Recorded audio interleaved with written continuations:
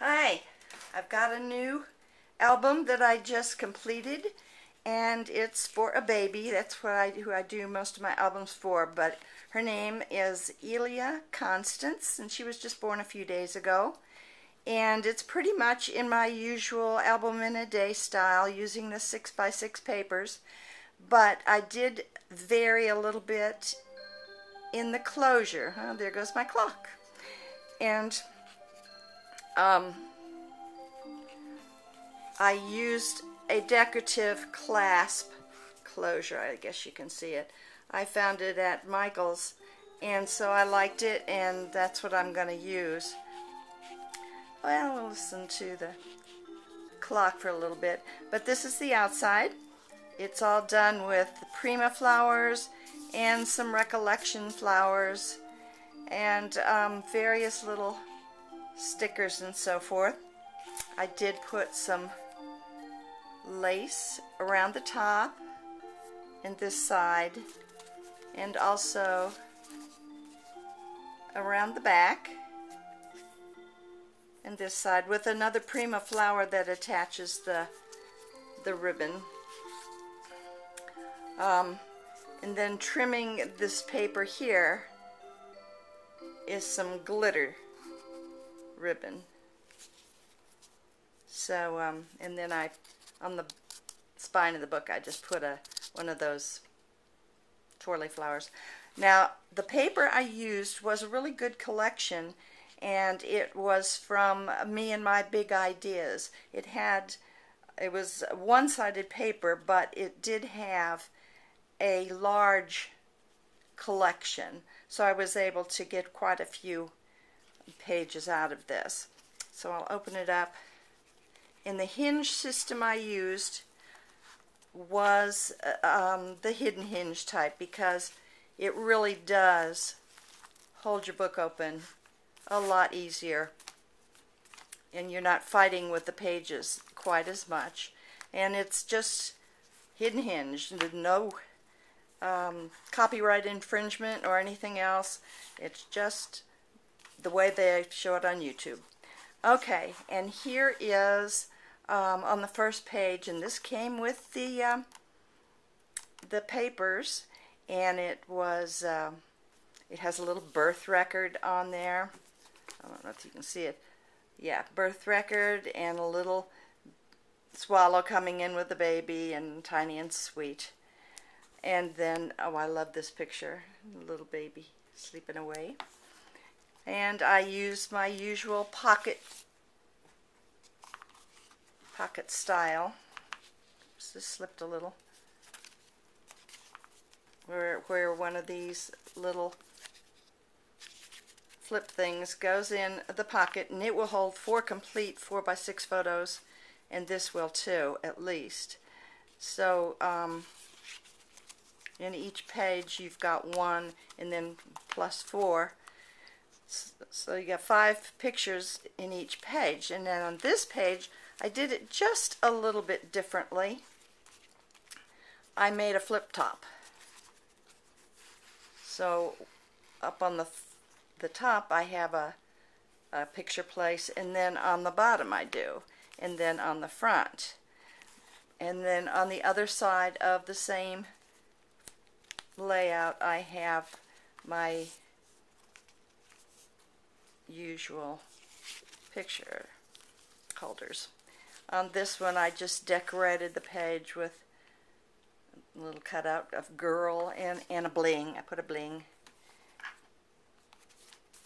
And in this one, I did it just a little differently. I had a little cutout, a die cut, and I only glued it from the bottom there. So, and I stuck a little card there, a little postcard type thing that says, first we had each other, then we had you, now we have everything. And so just to show them that they can just stick some things in there if they don't want to glue a picture. And then again, it's the fold out. So we will put that back in there.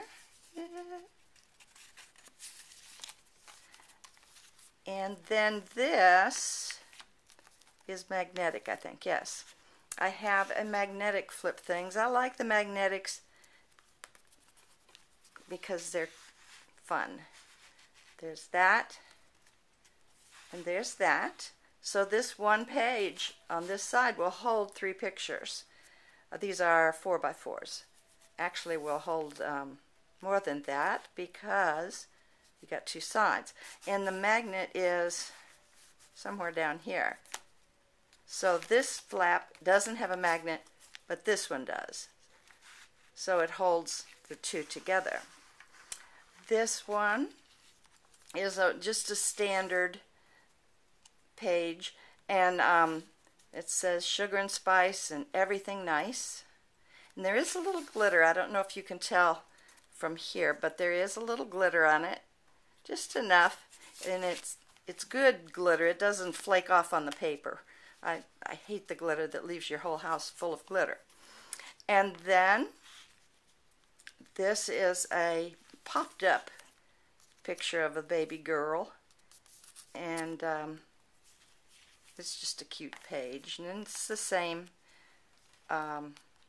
removable folder there. On this one I kind of like, it's just an outdoor scene actually, and this is a little bird that's a chipboard bird, and naturally he's flying in the opposite direction. And then there's this little scene that's got 2 little butterflies I added to the trees and a little bunny, and then some pretty pink paper on this. I just like this one a whole lot. And you can stick little small photos there or little mementos, whatever.